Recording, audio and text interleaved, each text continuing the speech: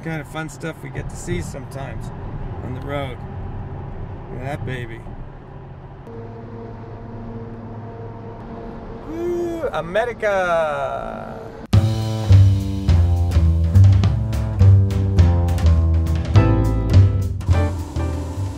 The caulking has commenced.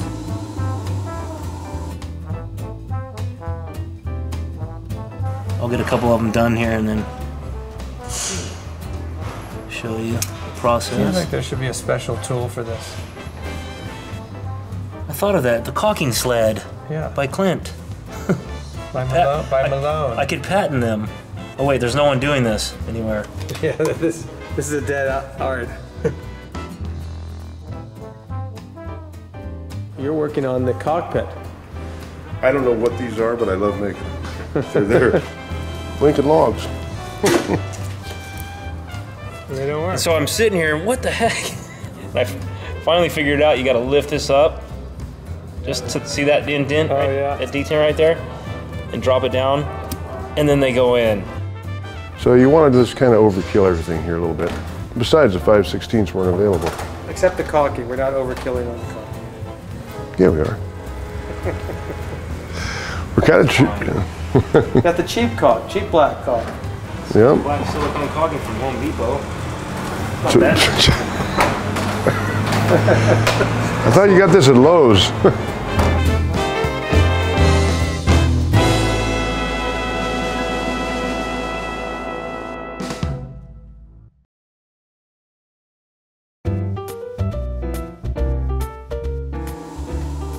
The caulking has commenced. And this morning I've already sanded these seams right here this morning. Okay. And right now I'm going to just prep them with some acetone, start caulking them. Okay. So sanding them like with the little paper around your... I made this little block. little piece of bronze here. Okay. Pretty much the perfect size. Nice. Just to make them all uniform. Well, we got to get all the epoxy that dripped in there. We cleaned it really good, but there's always a little bit of a drip and ooze, okay. You know? Yeah. Makes this shiny surface. Yeah, we sanded all the amine. It's called an amine blush. That's what the shiny is on the epoxy after it dries. Okay. It's kind of waxy. You can't really paint over it or stick epoxy to it unless you sand it. So we sanded that off, and now we're just doing an acetone wipe for the oils and the teak. So we've done that, and I'm going to start caulking this so we can finish this area tomorrow and the next day. Great, yeah. Doug's reworking this area here. He'll take us through it in a minute. Knife.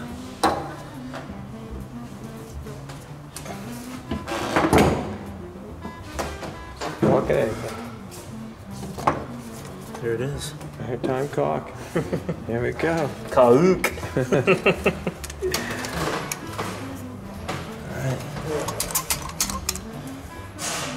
What size bit is that there? You mean the bead? Yeah. It's just a stock one that they gave us. It's 11/64.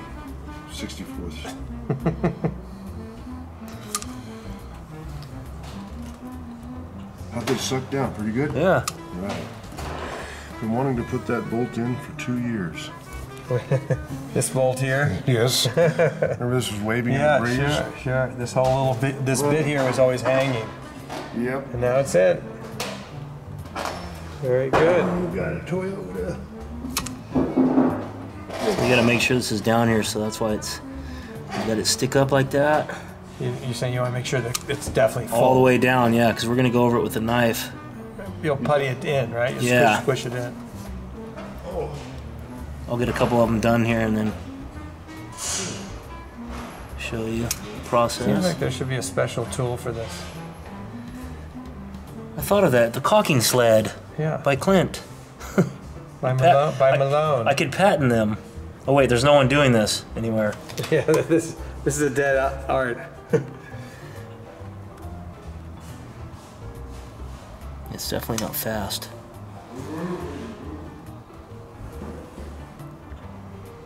If you look in front of it, I can see it's pulling up in front of this, yeah, and also behind it. So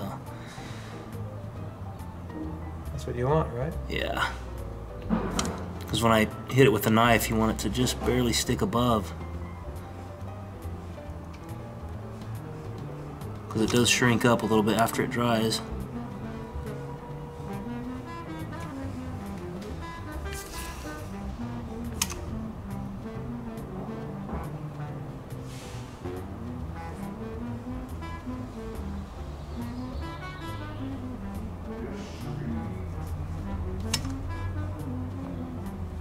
So what I do after that, the caulking's in there, I'll just take the knife like this. See it beading up behind it? That make a nice bead right there. Okay. Yeah, puffs up a little bit. Mm-hmm.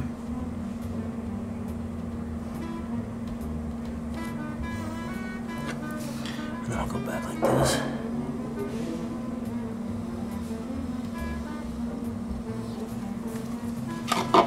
Just take that excess off. Yep. That way when the chisel's on there.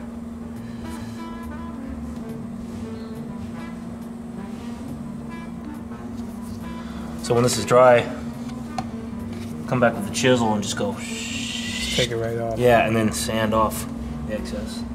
There.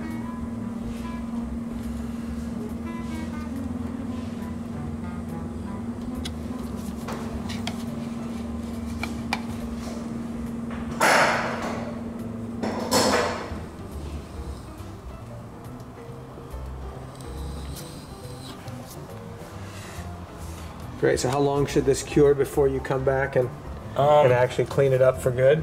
A couple days. A couple days. The longer the better. Really? Yeah. You're still gonna have to sand it. Oh yeah. Hand sand the last bit off? No, you use the soft pad and just kind of kiss it. Okay, yeah, yeah. So we'll get most of it with the chisels. And then there'll be some detailing, of course, all the way around the house and stuff, but there's that. All right, so what you're working on the cockpit. I don't know what these are, but I love making them. They're there. No, this is the hatch frame, the beginning of the hatch frame. This is the part that's got a curved top to it. Okay, yeah, I see that, yeah. And so I'll glue this together today and start making the little support pieces. This will be built just like the bridge deck. It'll be a 1/4 inch ply with teak over. Right. And that way it'll be a non-skid surface. And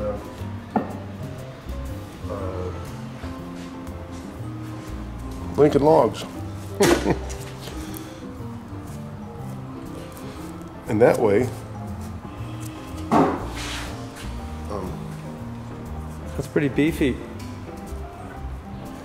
well, it's in a place where you're going to run back and jump on it to grab the wheel. Yeah. So the seat is sitting on that, but the seat, yeah, sitting next to it. around outside of it, yeah. See, the other one before just kind of was a lid. It just sat there. It just sat there. Didn't provide any structural or any purpose. Yeah, Didn't hold the seat in barely. Yeah. Well, we're going to change that.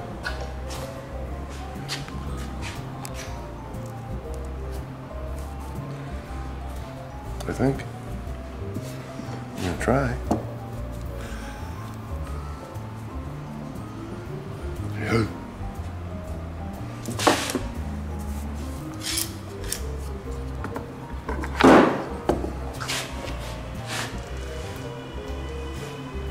Did you see all those pieces we put around there? Yes, I didn't. I was waiting for you to walk us through with all those pieces. Well, they don't look like much right now, but there's a lot of notching and lapping over and weird stuff. When it's all done, it'll just look like chunks. We realize it has to go under the combing, had to fit around the bolts. This is the massive Pinchy hatch subframe. This goes back in the cockpits, which you sit on when you're steering. Yeah, not really, you sit on the teak seat, but this is underneath. Okay. And so we glue that up. The old one was pretty ratty. It was very lightly built. It was just like a plywood lid. Yeah. I mean, there's not much we can do there. We don't have much room, especially back by the aft combing. There's just no room there. So this will have a 5/8 rabbet sticking out that it actually sits on the deck. This has the same crown as the deck. Okay. And it'll have 1/4-inch ply with little 1/2 inch or so teak planks on it, just like the bridge deck. It's pretty basic. And have a frame around it. These are half lap joints. What are they called? Half lap. Oh, okay. They'll later be, when we put the skirts on the outside, they'll be fastened through everything. But they'll be strong enough like that Okay. with the glue. And So should we go look at what you, the other side, the receiving side of that? What else do we have to look, because you rebuilt that whole cockpit. yeah, that area, we finished installing that yesterday. We changed some things. Like this here, you feel this little radius? Mm-hmm. This is up a 1/4 inch from this. That'll help this area drain. And these logs here, both sides, this is notched over halfway. This is notched under and around the 2 bolts inside. And then this little piece, there's another piece that's going to go on top of this once the combing's in. It'll be, so it'll bring it up to this height. So the seat fits around that? Well, that teak seat, Yeah, which is right there. it sits here. It sits right there. It was right out to the edge almost, just like it always had. Yeah. But this time we're gonna put a couple stops in here. Remember how it could slide out? Yeah, yeah. So we won't be able to do that. You have to lift it up. Okay, good. So that, like that leg that's on there, Yep. we'll shorten that a 1/4 inch and put a matching leg over there so that it sits on here. And why shorten it? Because it needs to sit down a little more? Well, because see, we changed this. We raised this up a 1/4 inch Oh, okay. so that this leg will sit down here. So we have to shorten this one back here. Oh, gotcha. That's easy. And then we'll pin that one. Put a big bronze screw through those 2 little legs. Okay. Because the only thing they got going for them, they're in grain, kind of edge grain, I guess. So if you drop it or something happens, they can snap off, which is what that one did. Yes. So we'll put a new leg on there and then pin them both with a big bronze screw. So you can't do that. And we were just, limited to the area here because of the propane tanks. Right, so, but it needed this whole new cap rail here. Uh-huh. This is, Remember it had the little short 2-inch planks here? oh, is that where they The were? little tiny planks. Okay. So what they did in some time in the past, they cut this out and installed that propane locker. Yes. And just left the little planks there. So now it's going to be a lid for this that's going to have the teak on top of it. Right.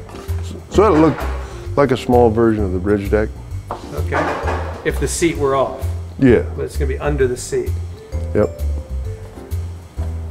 And it may be that with the teak on there, it'll be more comfortable to sit on. It'll be more stable than that old varnished plywood one, Well, we never sat on that. We always sat on that. Always sat on this? Yes. Okay. Never sat on the plywood. Wait. And then this is the caulking. No, the way you've designed it, you may not even need the seat. This seat, Yeah. you can go either or, Yeah. It's like this. Remember Victor Borga? Came out in the tuxedo on stage. Yeah, I loved him. Has the grand piano sitting Yeah, there. Sits down, the audience goes crazy. Like this. Gets up, takes the phone book out of the, sits down on the phone book, goes again, gets up again, tears a page out of the phone book. One page. It was perfect. So it's like that, you might find that this is more comfortable. The height of your knees. All right, it's only taken Clint 3 hours to do this. So boring.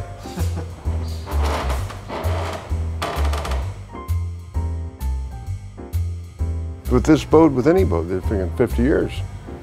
That's what its general life expectancy. Yeah, I mean, if anything you make nowadays, can you say, I'd like to get 50 years out of it? It's pretty good. So you look at a house built in 1924. My house. Yeah. Perfect. Yeah, well now. No, but they used to build it well back then. They build it beefy. Yeah, beefy. My house in Pasadena, Craftsman. Well, that and they used better lumber. Yeah, you know, real 4x4s. Yeah, and they didn't use so much sapwood and other garbage. And, but it was common practice. The guy down the street can build it for $500 cheaper in those days. Yeah, that was a lot of money. Yeah, a lot of money. So I said, I'll do it for $500 cheaper. I'll use iron. It'll outlive you. Yeah, right, because somebody say I'm going to own the boat for 20 years, then I'm going to sell it. Mm-hmm. Yeah. So you got a guy that's ordering the boat brand new in 1924, and he's 50 years old. He's going, 50 years you got it. Yeah. So, and $500, that's my wine budget. That was, geez, that's a lot of money in those days. Anyway, so the reason we're caulking this before any of these seams out here is because now, probably Monday, because you want to let this sit a few days. You know, I've never used this product before. Okay. It's real similar to TDS. So you put it on my boat even though you never used it before. Yeah. It's similar to TDS. Yeah, it's similar to TDS or teak deck systems. Yeah. But everybody said it's a little more expensive, but it's a lot better product. So I said, oh well, okay. Okay. So in the day we used to use Detco. Okay. Doesn't exist anymore. Yeah, but it's terribly expensive, and not that we're trying to be cheap about it. It's just that this is a lot friendlier to this job, because to mix enough Detco to just do this, you have to open the can and the heart and the primer, see, and the catalyst, and then you have to judge that. So anyway, so it says 24 hours minimum, keyword minimum, for this to cure. Right. So we'll let it sit till Monday. In the meantime, I'll be making this hatch, and Clint can be caulking other stuff. Then on Monday, we'll sand this out so we can put the combing in. Okay. And kind of start wrapping this area up, because it's been apart. Get this hatch cover in. Roger that. And well, that'll go in after the decks are completely caulked and sanded. There's no reason to put that thing in your way. Okay. And then we can mount, you know, and another thing, once this is caulked, then we can, all the bright stuff, including this king plank and the bow king plank and this margin board, we can start getting some varnish on them. Okay. And then when that gets some varnish on it, then we can put this steel plate in. After the varnish is on. So we want it sealed behind there. And while the steel plate's going on, we can put the taffrail cap back on. Right. And all these bolts and screws, we're going to dry fit them first, make sure they all work, which we've done here. And then we have to make sure that we hit these old holes with the old cap rail. And I had it up there the other day and it looked pretty good. Okay. But when you actually go to assemble all this, you put it all together at once, so that you can start these bolts and these bolts and these bolts, so it all pulls together like this. Otherwise, if you tighten this, these are going to get out of whack. Something will go wrong over here. This won't line up again, and so forth. So while it's still loose, you can kind of get all the pieces lined up and then start tightening them down. We'll bed this with dolphinite back here. We were playing with those winch pads last week. What's going on with those? Well, we glued those little sticks, remember? Oh, yeah, yeah. And we dressed them on. And so yesterday or the day before, I soaked them with Smiths from the bottom up. Okay. So those little stick pieces got trimmed out. Yep. So they're all stashed over there and staying out of trouble for now. Okay. So that when we get to point X, those will take probably a day to put in. Okay. And we got the bolts in Monday. Oh, you got the bolts in. Mm-hmm. Good. They're 3/8. That's a little bit bigger than the holes. Yeah, because see, they had 5/16, which is, they only had 3 bolts per winch. Yeah, so a little bit beefier is better, beefier. As long as the winch hole, the holes on the winch side are big enough. Yeah, they're this far from being big enough to just run a drill through them. Even on the metal? Clean them out, yeah. Okay. They're bronze, so it's soft. Okay. And then we'll put all bolts instead of some bolts and some screws. Okay. Because sailing the Santa Barbara Channel is a lot different than sailing the Med or Maine. get some big winds out here and you get them fast, you can load up a head sail. Oh yeah. So you wanted to just kind of overkill everything here a little bit. Besides, the 5/16 weren't available. Except the caulking. We're not overkilling on the caulk. Yeah, we are. We're kind of cheap. Got the cheap caulk, cheap black caulk. Yeah. Black silicone caulking from Home Depot. Not So- bad. I thought you got this at Lowe's. So what do we got going here? Oh, we just cleaned these up the other day. Pulled the bolts out of them. Remember the bolts that were sticking through? Yeah, and then it had all kind of like caulking material in it. Yeah, these are the old ones right here. Okay. So we've ordered some new ones. Yeah, he got the big ones. These don't look so bad though. These are the new ones right here. Whoa. Boom, 5/16. Bigger. Beefier. Yeah. These We are got what? those. These are what? Like These are 3/8, I think. No, not even ½ inch, huh? no, they're. And these are what? What Some are of the them new? are quarter. I mean, Oh, they're all different. They were different sizes. oh wait, never mind. Never mind. Okay. These are all the same. Holy shit. Just old and pitted, and not enough. Yeah, some of them were obviously showing some signs. Oh, that's the caulking material. Actually, they all looked like they were actually in pretty good shape. But you're right. Why not? Yeah, but he wanted to put bigger. Yeah, bigger hardware just in general. Yeah, So you were saying you had a little issue putting it back together? I took these apart. I don't remember when I took them apart when we took them off the deck, but it was so long ago.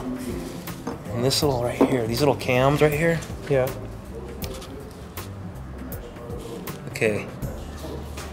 Try to put them back in. And what I didn't notice was that right there. So you look down, oh, it should fit perfect. And these little cams are in right where they need to go. They don't work. And so I'm sitting here, what the heck? And I finally figured out you gotta lift this up. Just to see that indent, Oh, right, yeah. that detent right there, and drop it down, and then they go in. That's what's holding it up. So I sat here, I didn't know that had slipped down, and I was like, what? It doesn't fit. And I was forever trying to get it back on there. So now I, You know, one of the things we always say at the office, it's easy when you know how. And, you know, I know. it's I'm not a oh my rigger. God. I don't know anything No, about exactly. these winches. And No, I'm glad that they are all seem to be in good shape, though, pretty good shape. oh yeah. Oh, they're great. They need to be serviced. They'll be serviced before we put them back on, greased up. Will you guys grease them? I'm not sure if that's going to be us or whoever's rigging the boat. I mean, we're putting them back on, So they Doug can will always probably come wanna- off and be greased. Doug will probably want to do it before Yeah. we put it, because if we're going to be installing them. Yeah. All right, very good. So they all got cleaned up? Oh yeah. Oh, that was a bit of work right there, huh? Yeah, but it's done now. I mean, what are you thinking in a couple of weeks? I'd like to finish up the caulking here next week.